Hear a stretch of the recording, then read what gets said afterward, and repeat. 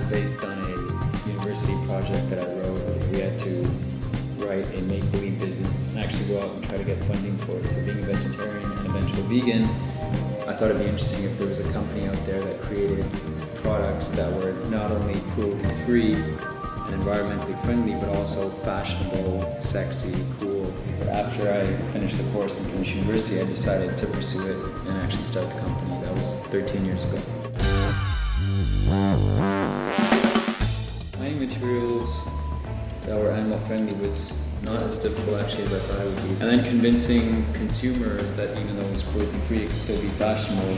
We found that with the right detailing, with the right shapes, Matt Nap developed this own look for itself that went beyond being leather or not leather, became more about being fashionable.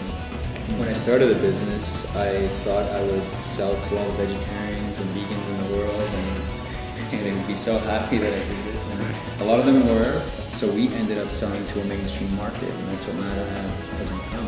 It's become a mainstream commercial brand who I know actually is appreciated by many vegetarians and vegans like myself, but also is appreciated by people who are not necessarily vegetarian and vegan, who just want a cool looking product.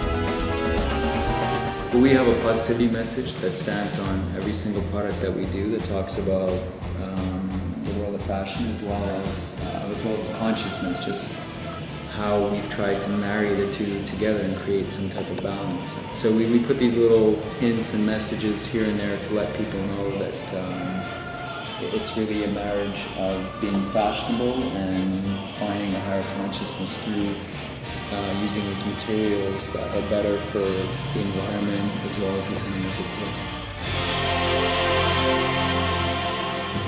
The future of Matt Nat is to keep pushing the mainstream angle to let the whole world know that you can be fashionable and be conscious at the same time.